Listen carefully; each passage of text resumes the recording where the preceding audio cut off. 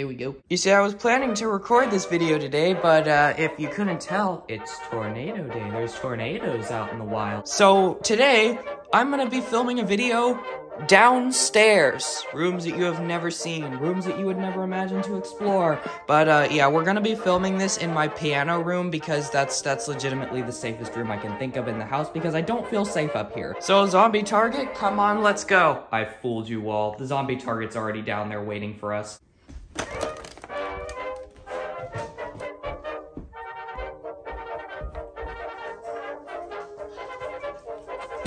Surprise, there's actually two of them, and I'll explain that now.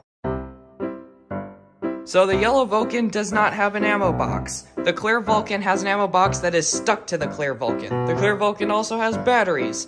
The yellow one does not, and I only have one chain, so this review is gonna go back and forth. For the most part, I'm going to be reviewing the yellow Vulcan. I'm only going to be using the clear Vulcan for the automated firing demo and to show off what the ammo box does. For the rest, yeah, I'm gonna use this. Now let's rock! Oh, but first, tactical cat not included. Ah, yes, so the Vulcan-EBF 25.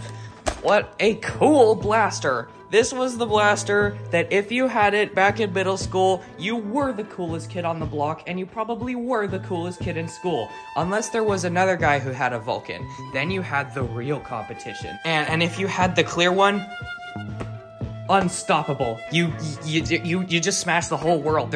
Nobody can stop you. Nothing at all. But what made this blaster so desirable? Why was this thing such a cool product when it came out, and still a blaster that a lot of people would really like to get to this day, myself included, and somehow I ended up with two of them. I'm not sure how that happened, but yet here it is. Well, nostalgia aside, the blaster itself is actually really interesting and cool and fun, and it's the only blaster ever made that is like it. This is a one-of-a-kind thing. They never did anything like this again until they re-released it as the Havoc Fire. In fact, there's a lot of different versions of the Vulcan. There's the yellow version, the clear version, the red version, the clear green version, and then the elite version, which nobody ever remembers. And just taking a look at the design of this blaster, I mean, wow. It looks cool. I've never seen another design like this. Because of the way that it's kind of proportioned behind this sort of pistol grip style thing, it almost looks like the most Looney Tune pistol you could ever imagine. But trust me, it's not. You're gonna want two hands for this. Even though without the batteries, oh, you can hold it with one hand, although it's a slog. And when you purchase this blaster, you would get 3 extra things with it. Not 2, not 4, 3. And those 3 things were the ammo box, which I do not have, the tripod, which I do, and the chain, which I also have. Each little attachment that this thing came with will get its own section of the review, but first, let's start off with the ergonomics. This grip is, okay, I need to talk about good grips and bad grips, because this grip is stupid. Stupid. The grip itself is very, very comfortable, although it's really small, which is surprising. I mean, it's small forwards to backwards, but it's actually pretty wide. It's kind of just like a perfect circle that you put your hand around, which is funny, but it works. The stupid part comes in when you take this trigger into account. The trigger's weird. It's almost big enough for 2 fingers, but at the same time, it's not. So you just end up putting 1 finger on it, and then your 3 other fingers end up being cramped when there's all this real estate space up here. I don't understand. But the trigger itself is actually pretty nice and reliable, even though it does jiggle side to side, which is really weird, because I've never seen any other Nerf trigger do that. But other than that, it works pretty well. As for foregrips, they give you 2 of them. Yeah, you're not asleep. This actually happened. The primary foregrip, and the one that everyone's eyes go to, is right up here. This top-mounted thing, which you can grab from the top and then move around as if you were using it like a Macedon. But this thing right here is also a foregrip. It has that kind of grip triangle texture that is only seen on the grip portions of blasters, and it is a very comfy place to put your hand on. Smooth, filleted, no annoying spots that dig into your hands. It's a good foregrip. There's 2 of them. And I think this is like the only blaster ever come out where they actually put that much effort into foregrips, because a lot of flagships nowadays don't even have foregrips. It's stupid. If you actually hold this blaster in combat, the grip plus either of the foregrips ends up making it super comfortable. Like this, I would run this all day. This is an awesome way to hold this. Or from the top, if you're gonna be using it as a heavy gunner, it works as well. I mean, they mastered ergonomics on something that looks like this, and they never did it again. Seriously, this is probably the comfiest heavy gunner blaster that I've ever seen. So how does this blaster work? Because you're seeing a bolt handle right there, but at the same time, I said that this was an automated blaster, which it is. So then why is there a bolt handle there? Well, I'll go over that in a moment. But essentially, this is a bolt action blaster. You pull the bolt back, if I can, and it advances the chain. This is a chain-fed blaster, and gives you a seal right there. Then you fire it, and it's really quiet. It's like a ninja blaster. It's surprising how quiet this thing is. But then if it's bolt action, how do you automate it? Up. Bingo. Now it would have been automated if I had batteries in it, which I don't. So, oh, invisible brother, the one we've heard so much about. Ah, there you are. I couldn't see you because of the clear paint job. However, you can see the chain in there, which means that this will actually work. So, you turn it on, and then you hold down the trigger.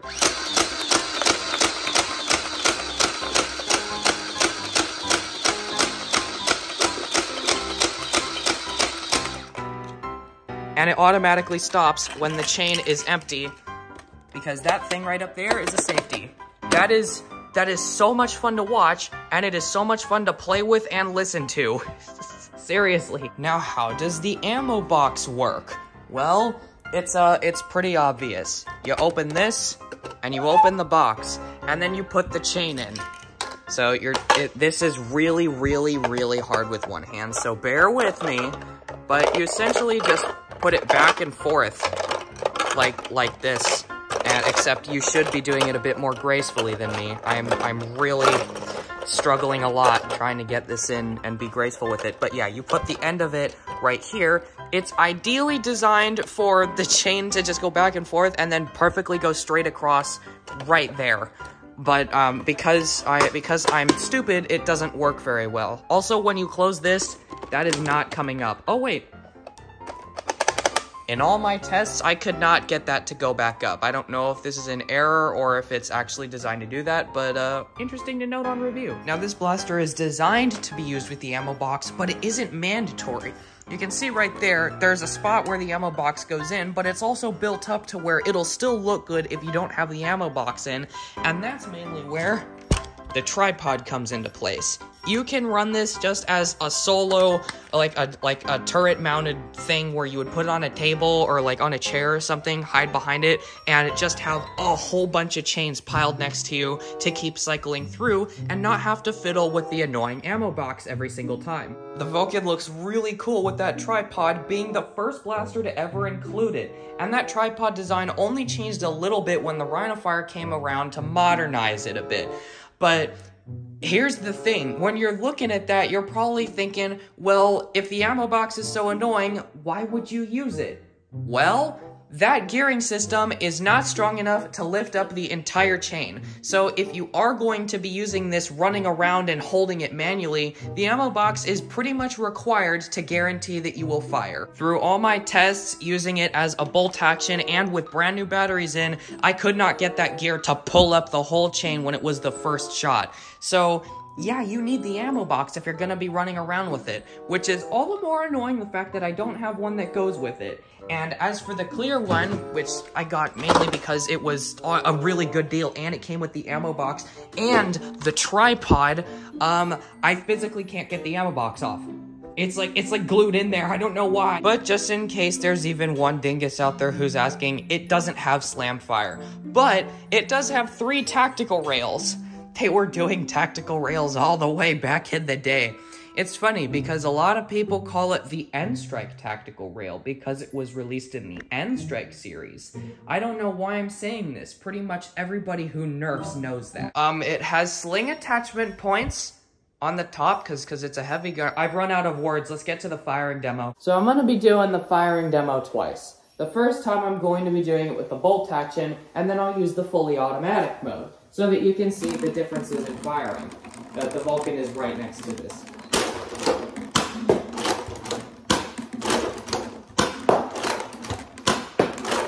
Such performance, such wow.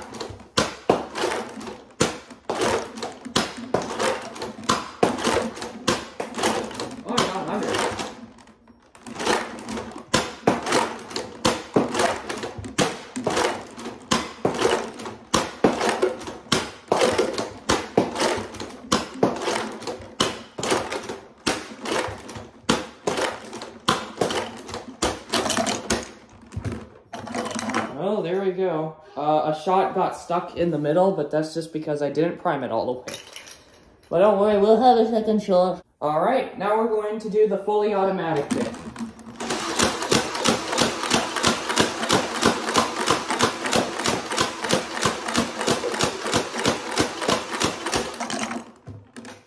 It's amazing how much faster that is, and yet how much quieter the bolt action is. So, wow. Put your head back down. The Nerf N-Strike Vulcan-EBF 25. I'm so used to saying Elite and Elite 2.0. I'm not used to saying N-Strike. What do I think of this blaster? Is it as cool as it has always been known to be? Well, yes. Yes, it is. If this blaster just shot harder, then it would probably be my favorite heavy gunner blaster. Why is that? Because I can use this for any game type. Anything at all. If I'm going to be running around as a heavy gunner blaster, well, it's fully automatic and has a pretty good rate of fire. If I'm going to be using it in sniper rounds or something where I have to be stealth, this bolt action is near silent. You can sneak shots effortlessly with it. And the biggest problem with chain-fed blasters nowadays is the way that chains work being so hard to do right. This is done right. The benefits of using a chain are the fact that it is not a finite shape. You can make it curve to any design you want and fit into pretty much any rig.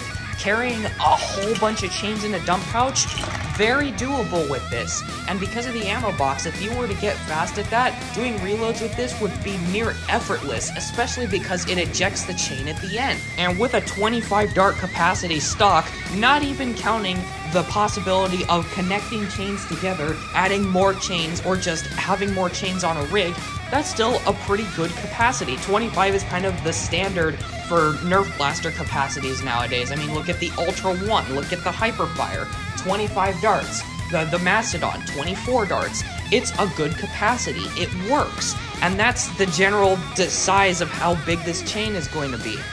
But what about the fact that this stock is still an N-Strike blaster and the performance is terrible?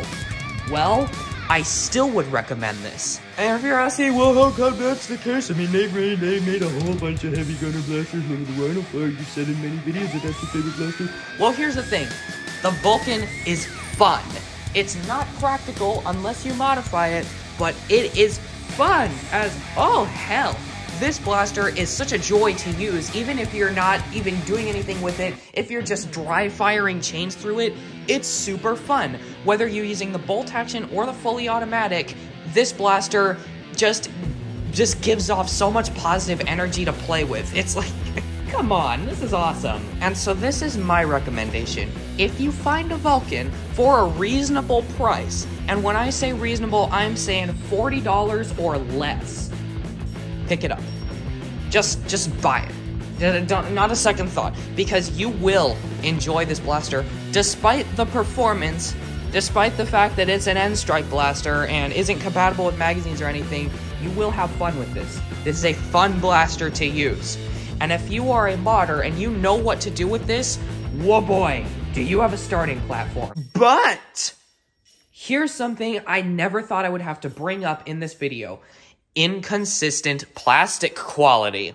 Now, this yellow Vulcan right here feels amazing. It's solid. It feels like it's brand new. I mean, it looks like it's brand new. I can't believe how good condition this is in. But this clear one right here that I mainly bought for collectible purposes is not. And this was just kind of a reality check to remind me that clear plastic is a lot more brittle than solid plastic. Because look at this. This thing creaks like it's nobody's business.